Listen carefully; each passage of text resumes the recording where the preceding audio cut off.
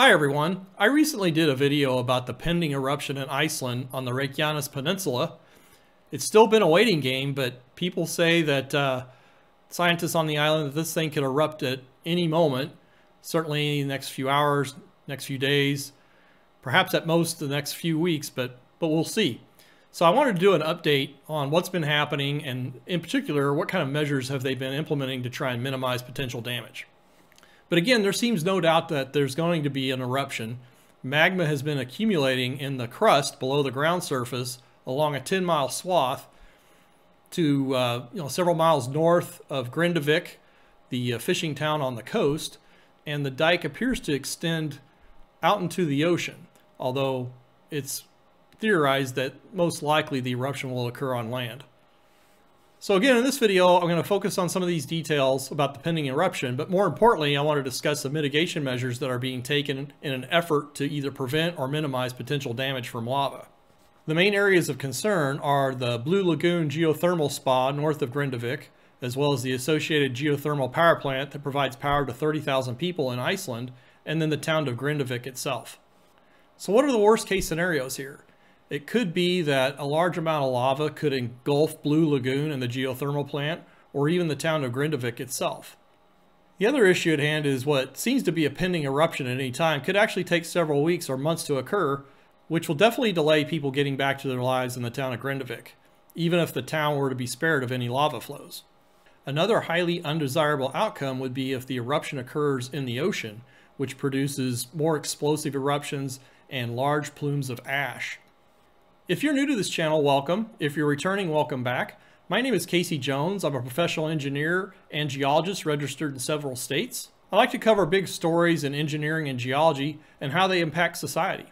If you like this kind of content, please support this channel by hitting those like, subscribe, and notification buttons. There was a volcanic eruption in Iceland in 2021 that occurred below a glacier. The noteworthy thing about that eruption was that the volcanologists observed that the number and intensity of earthquakes decreased dramatically right before the eruption occurred.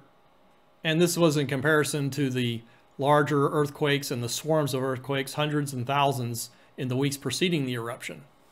We are seeing the exact same pattern in Grindavik, although it remains to be seen when the eruption will occur and if the seismic activity continues to abate, but that seems to be the pattern here. The earthquakes that started as a result of this magma intrusion started about 2 weeks ago and has caused significant damage to the infrastructure and buildings in the town of Grindavik. Grindavik is a town of 4,000 people that's been evacuated. Even more damage has been caused by ground fissures that have opened up throughout the town. The eruption is expected to be a fissure-type eruption anywhere along the line of intrusion of the magma. Current estimates suggest that the eruption might start in an area east of the Blue Lagoon Spa and power plant. Here's some footage of a fissure eruption previously in Iceland, not in this exact area, as well as a fissure eruption in Hawaii at Mauna Loa. And here's a view of what's going on underground. Magma, which is molten rock, is pushing up from the top of the mantle through the Earth's crust.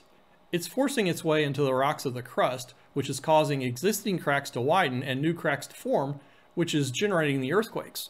In the case of this figure, the magma is moving up a vertical pipe, or dike as it's called. In the case of the pending eruption in Iceland, the lava, as it nears the Earth's crust, is moving sideways in the form of a horizontal dike or sill, such as you can see on the right-hand side of this figure. Previous eruptions in this area of the Reykjanes Peninsula in Iceland occurred 800 years ago. Given that Grindavik has been evacuated, officials have started to implement potential mitigation measures by placing a soil berm at the perimeter of the power plant and spa to hopefully divert any flowing lava away from the area. I also saw one report that indicated that similar dikes are being constructed upslope or north of Grindavik, but I haven't seen any independent confirmation in terms of photos or videos of that. I think it's reasonable to attempt to implement these mitigation measures, but it's certainly not without risk to the construction workers, given that nobody knows for sure where, when, and how big this eruption is going to be. Also, there's no guarantee that these mitigation measures will even work or even be needed, but I think it's worthwhile to make the attempt at providing more protection to important infrastructure and to the town of Grindavik. It's been reported that officials have been using a D11 Caterpillar dozer to construct these berms. Apparently this is the largest piece of earth-moving equipment that's on the island of Iceland. But it appears that the people of Iceland are really experienced in dealing with these type of volcanic issues. But anyway you look at it, the people of Grindavik probably won't be able to go back to their home for many weeks or even months. So at this point, only time will tell how this will all unfold, but this story serves as a reminder how humans must constantly adapt to dynamic changes on the Earth. Be sure to download your free digital copy of my biggest civil engineering disasters of the last 100 years, and thanks for watching.